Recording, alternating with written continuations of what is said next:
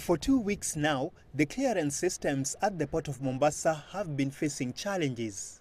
The ripple effect causing delays in cargo clearance and transportation, costing Kenya and its neighbors millions of shillings in lost revenue. This situation consuming Kenya Ports Authority Managing Director Catherine Turi Wairi in its wake, the government sending her on compulsory leave. We've been having some challenges in terms of the pile-up of cargo, the movement of cargo.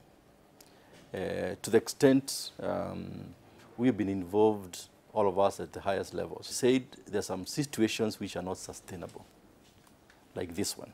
Her dismissal coming after the board attempted a series of intervention over the weekend, but with little success. The government also saying that the gateway to East Africa, as the Mombasa port is popularly known, being hit by loss of cargo and corruption. So if the system is not working, if the processes are not working, if logistics are not working, and we go on for 1 week, 2 weeks, then somebody must take responsibility.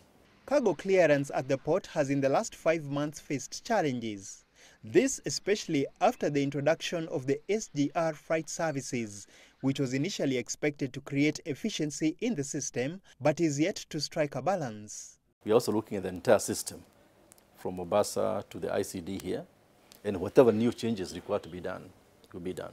Following Turi Wairi's suspension, National Construction Authority Managing Director Daniel Manduku has been appointed to act. But the locals in the region say the government's decision was ill-advised. Jinsi vile meli zinaingia na kupakua mizigo na kupakia, hakuna malalamishi yametoka kwa mtu yoyote. Hii ni uchochezi wa hali ya juu. Performance ya Madam Mturi haina haja waambiwe. Kila mmoja akienda pale atajua. Dennis Otieno, Citizen TV.